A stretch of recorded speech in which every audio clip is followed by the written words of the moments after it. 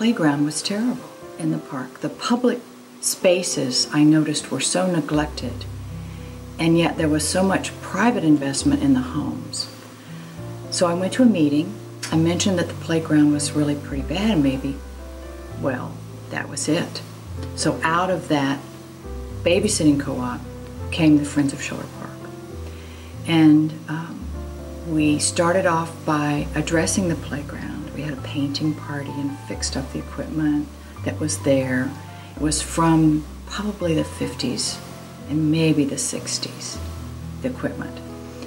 Then we planted trees, hundreds of trees in those early years, and had Arbor Days down here. We had it transferred. So the city was participating with us in Arbor Day. We have the German singing societies come over. It was just very successful. Then I had gone to the Boston Public Gardens and saw tree tags.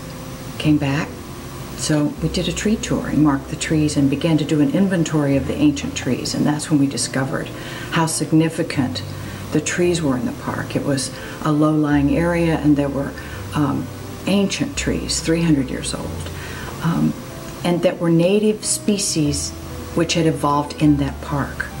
Buck Reinhardt called me Janet Druen. He couldn't remember Druen, so it was fun. I mean, that's what's made it wonderful about living in German villages.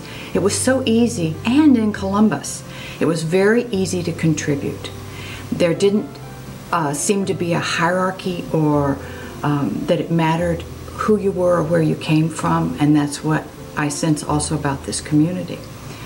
So if you want to be involved, it's easy to be involved, and it's easy to contribute and to contribute ideas.